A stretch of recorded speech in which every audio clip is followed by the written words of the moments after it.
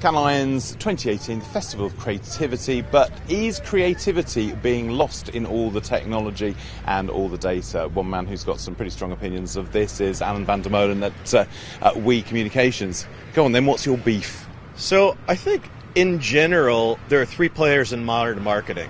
There are brands, there's humanity, and there's technology. And I think brands are being discounted and so is creativity, and there's a tug of war between technology and humanity, and I think technology is winning.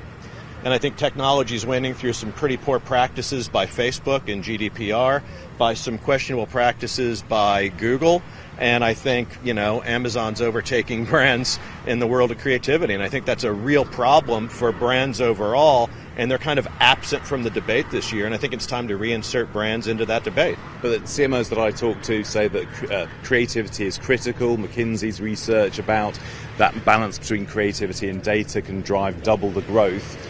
You don't seem to agree necessarily with that take. Well, no, I don't, because you've got the McKinseys of the world and the Accentures of the world very focused on performance marketing, and they're telling brands that their creative is crap and it's not effective and it's not driving sales.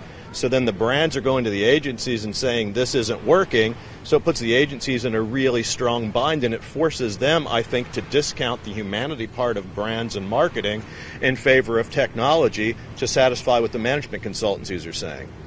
And I also think there's a bit of a hidden agenda on behalf of the management consultancies who are basically backward integrating their business, and they're acquiring and marketing services.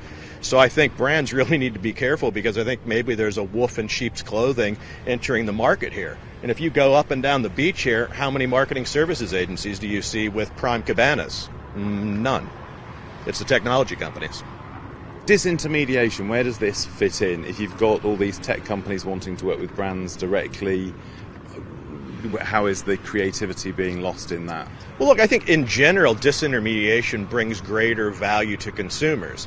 And consumers will naturally disintermediate things in between them and the goods and service that don't provide value.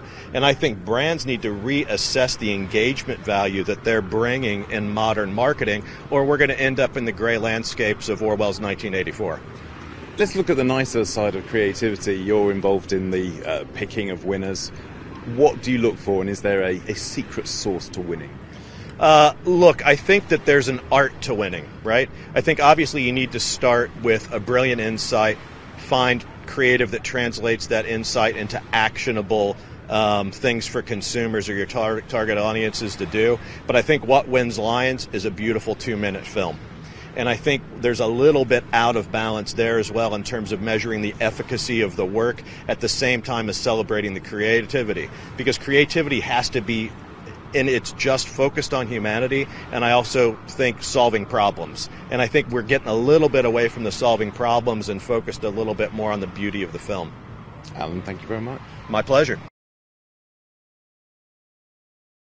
Hello, I'm James Wright. Thanks for watching Marketing Media Money. To check out more online videos, just click on the boxes, and don't forget to subscribe to the CNBC Live channel at the bottom of the screen.